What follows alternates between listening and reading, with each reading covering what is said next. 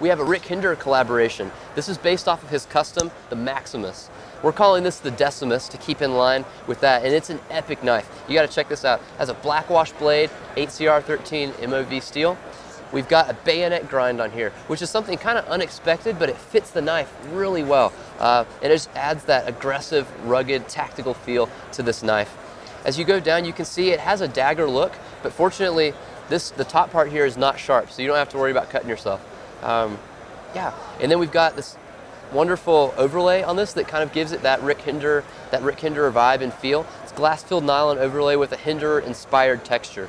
We also have a filler tab and a clip on the back, which works on the front and the back, and that also brings that Rick Hinder vibe to this knife. We've got stonewash scales, opens with speed safe, and is a frame lock knife. Another great thing about this knife is that the finger guard, the cross guard here, also works as the flipper with which you open the knife.